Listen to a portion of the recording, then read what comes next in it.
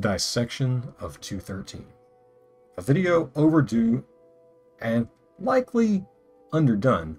However, here we have the predecessor ACs from my friends, some of the ones that it fought on a very regular basis, and some of the ones that I used, Crash's Ragnarok, which was the defining moment for it, and Solo, the AC that it generally traces its lineage back to. There's not a lot of similarities between them, as you can see, but this particular mission, fight, whatever you want to call it, with Rag is the fight that defines 213 to me to this day. Now, we all know the ethos if you saw the first video. If you haven't, go back and watch it. It'll cover most of the build mechanics. But just to catch you up in case you haven't seen it, you want to finish this first, 213 essentially works off ACS break chaining the opponent. It doesn't do a lot of damage during ACS break. It's respectable, but it's not high. Around 4,000 on mids to lights with machine guns. The weenie here is getting the bomb thrower first, the missile to hit second, and then finishing off with either machine guns or a second bomb toss. Once the ACS break hits, you hold your missile lock until about halfway through it, fire the javelin. As soon as they get their clear bar back, you toss bombs, javelin hits, machine guns up, rinse, repeat. But I wasn't ready for that. I was trying to still do this sort of thing. Pile bunker, chainsaw sort of shenanigans. That lance hit, this game, made me change my mind.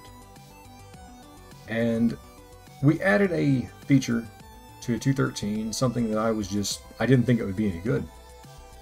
But throwing stuff at walls to see what stuck, I decided to try out one of Ray's decisions. Bomb thrower. Turned out to be pretty good in hindsight. Even on a mech that it has to stop to use it.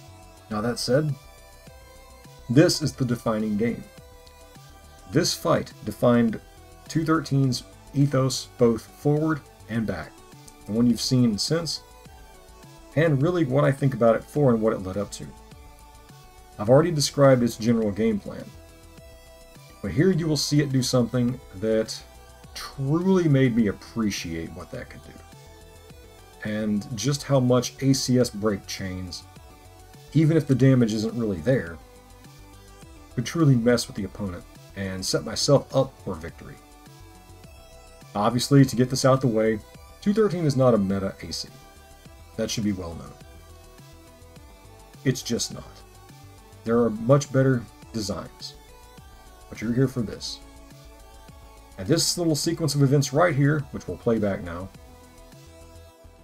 this is the moment that all of 213's cards came together. The javelin hits. The machine guns hold the ACS during evasion.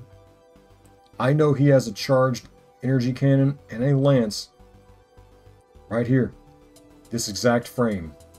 Catching the lance mid-charge changed the way I thought about this AC and the game to some degree for at least a month. And it still does. Even with the lower range back then, this was the turning point that I needed to figure out what I wanted to do with 213 going forward. And if it hadn't been for Ragnarok at the time, and other suggestions, this would not have happened. This ending right here, this exact moment, is what pinned 213's future. To this day, apparently. At least at the point of recording. Because I've changed the back around a little bit. You'll see that later on in the video. And I get mixed results, I think. Now, you might be sitting there thinking, okay, well, what makes this special? Honestly, really, in the state of the meta, not much. But to me, it's special. Simply for that was my moment of recognition, to where I saw what I wanted to do and saw what I could get away with. Now, again, it's just against friends right now. And these are old fights, so the piloting in here is not going to be the best, understand that. We had not fully acclimated the Armored Core 6 yet. That said, take a long look at how many ACS breaks this AC can get. What is 213 really missing? Defense, for one, that's the obvious one. It is a wet paper sack. It's not as bad as Mercury, but it's still pretty bad. But it doesn't have punish damage. It doesn't have that ability to one-shot the enemy. But what it can do is, more often than not, get multiple ACS breaks, sometimes back to back to back, very quickly. If it gets the first one, and the first one matters, it can get them in rapid succession after that. Now, of course, the shield is the biggest problem for it, as it always has been. And honestly, the shield is a problem for a lot of my designs. But there you have it. The ethos completed. As for that, 213's fought a lot of other stuff too, like this. This is one of Salt's older designs. And it is a take on meat. He calls it tenderized meat, I think. And if it gets you, it can usually one-shot you. And if it doesn't, it's pretty close. Chainsaw hits hard. This will be a time I'm going to use to talk about 213's general, we'll call it compromised decision-making. It's clear that this is a close quarters AC without a lot of other options. And that is one of its biggest detriments. It has to fight close, meaning things like hammer-equipped missile rats are going to tear it apart. The Javelin recently got nerfed. Not badly, in my opinion, but it did take a balancing. And I honestly don't care. It's worked for me just as good afterwards as it did before, so I'm not overly worried about it. But this brings me to my next subject. 213 has received stealth nerfs occasionally, a couple buffs over the patches, and honestly, I don't think any of them have really affected it that much. It still does what it needs to do. It's still decent among most of the ACs I have put together. The only one that truly outclasses it is SWAT, but SWAT's a BVO design. Without the patch show, I suppose. So, VO. And those recently got nerfed. So it's kind of up in the air if SWAT's even better than 213 now. Going from there, that is kind of the spirit, if you will, that this AC has garnered. Nerf's buff doesn't really matter that much to it. Nothing's killed it yet. ROM hasn't killed it. My idiocy hasn't killed it. And redesigning it has only ever made things take sidesteps. Later in the video, you'll see it with the Xiaowei chain gun with the bomb thrower on the arm. It's a decent change, but I don't think it's a good one. Someone also talks me into, instead of the Xiaowei, to use the Torino missiles as a punish, which is the one thing 213, as you know, has kind of lacked. But the build-up suffers at that point. Not having the two machine guns in the hand caused problems. This is what I consider a successful design. Again, it's not meta. It's not good. It's not the best thing out there now. And I guess we'll move on, segue to how I design ACs going forward. I don't do gimmicks. It seems like this is a gimmick, but really it's a solid setup. Things like Mercury are a gimmick. Mercury's fun, but Mercury's not the subject here. ACs like 213 and 4 are the ones who are well put together, even if they're not necessarily the most successful. I would like to say that the success I've had with them has been good, but truth be told, it's not even really success.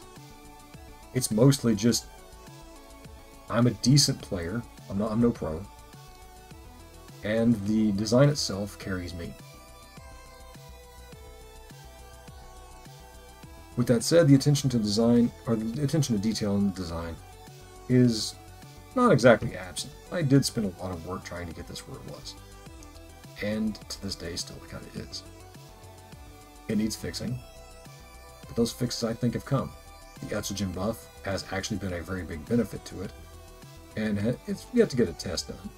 But I'm fairly certain it will increase the overall aptitude of the AC.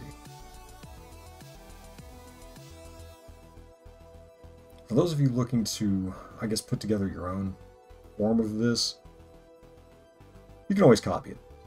213 is not complex. The other video shows it as much.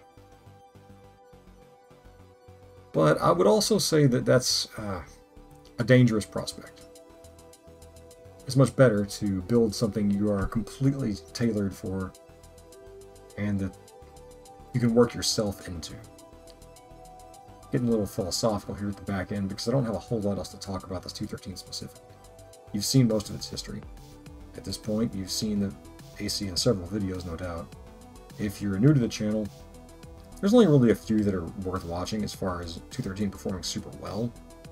But the other burn build video, again, I'm going to reference it here, shameless self-plug, is worth it just to see the breakdown of the AC.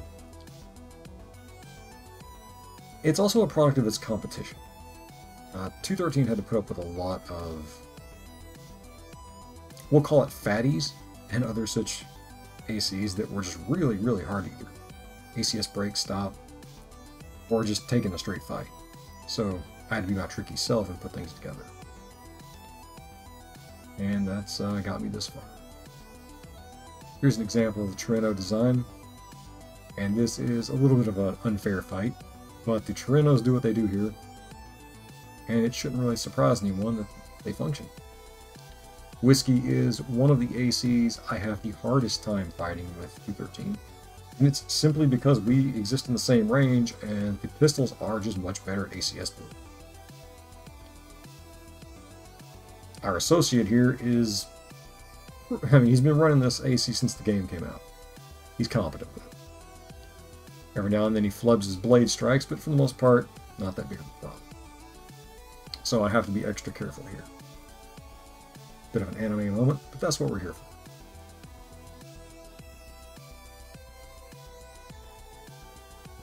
Ultimately, if there's anything you've... So I'm getting tired of listening to my voice throughout the video. If there's anything you've taken away from this video, it's that a design that's not necessarily standard can still be good. Oh, again, gonna emphasize again. I know I'm sounding like a broken record, but it's not meta. It's not. And I doubt it will be by the time this video gets posted. I don't see this kind of design ever truly picking up just because it's a lightweight and because, I mean, I stopped to use one of my main weapons. And in this case, two of them. That said, during this fight, the Javelin and the Torino both have a little signal when they fire. That can be tricky as well. You never really know unless you're paying real sharp attention which one's going off. Potentially a super useful tool.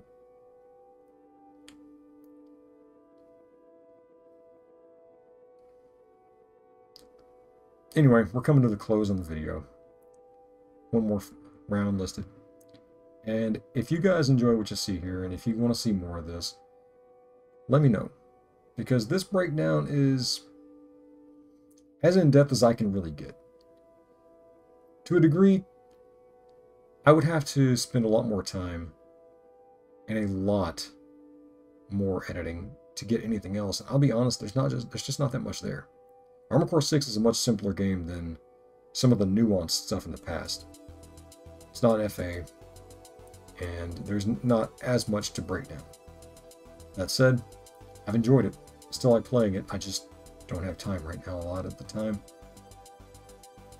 And just let me know. There is going to be a breakdown of Mercury at some point, but I don't know when. Mercury's been a problem for a long time trying to get anything out. So, take it easy guys, I hope you enjoyed this. See you later.